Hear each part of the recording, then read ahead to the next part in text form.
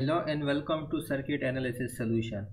Now in this example we need to find the equivalent circuit, equivalent resistance between A and B. Now we know that for the series combination of resistors, the resistors are added. For example, I have two resistors R1 and R2 and if they are in series they are going to be added.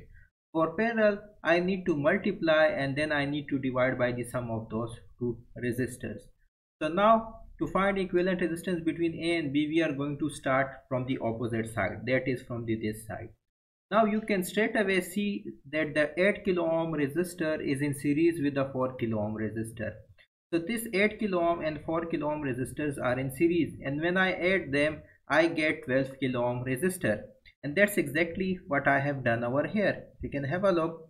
I have written all those resistors as it is, and in place of this 4 kilo ohm at 8 kilo ohm resistor I have put 12 kilo ohm resistor because these both are in series. So 4 plus 8 is 12 kilo ohm resistor. So now I have this circuit now. Now again, if you see this 12 kilo ohm resistor and this 12 kilo ohm resistor, they are parallel. Now why are they parallel? Because on one side they are connected to this node, on the other side both these resistors are connected to this node. In parallel, usually one of the resistors, this is the parallel combination. If you can see over here, R1 and R2, on one side they are connected to this node, on the other side they are connected to this node. So they have same node on both the ends. Here again they have same node on both the ends. So this 12 kilo ohm resistor and this 12 kilo ohm resistors are in parallel, and for parallel the equivalent resistance will be the multiplication of both divided by the summation of both. So 12 multiplied by 12 is 144, and that is going to be divided by the 24, which comes out to be 6 kilo ohm, that is. So now I can replace these two resistors by 6 kilo ohm resistor. So I'm going to do it now. I'm going to erase this, and I'm going to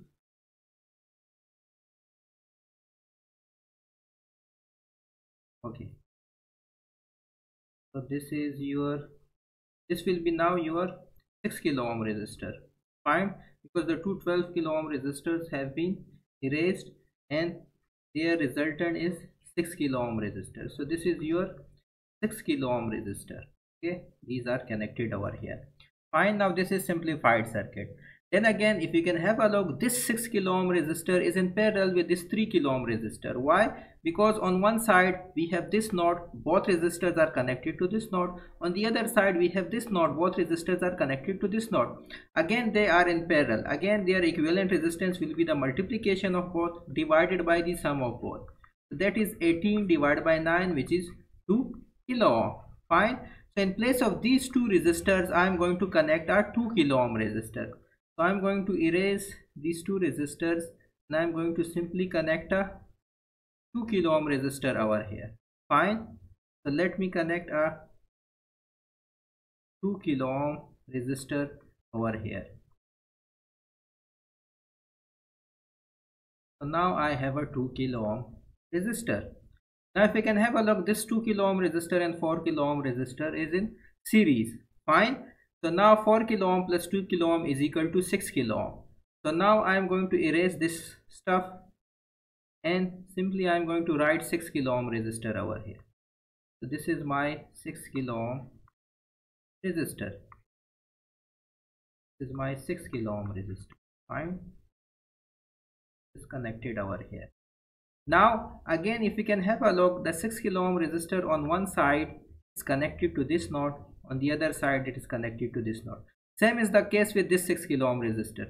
So both are connected to this node on one side and both are connected to this node on one side because this all is shorted. So again there is a parallel combination of two, and when we take the parallel combination, the parallel combination will be equal to 6 multiplied by 6 divided by 6 plus 6, which is equal to 36 divided by 12, which comes out to be 3 kilo ohm. So the equivalent resistance of all those will be equal to, I am going to replace this by a 3 kilo ohm resistor. 3 kilo ohm resistor. So the equivalent resistance between A and B is equal to 3 kilo ohm. Thank you. If you like my video, please subscribe to my channel.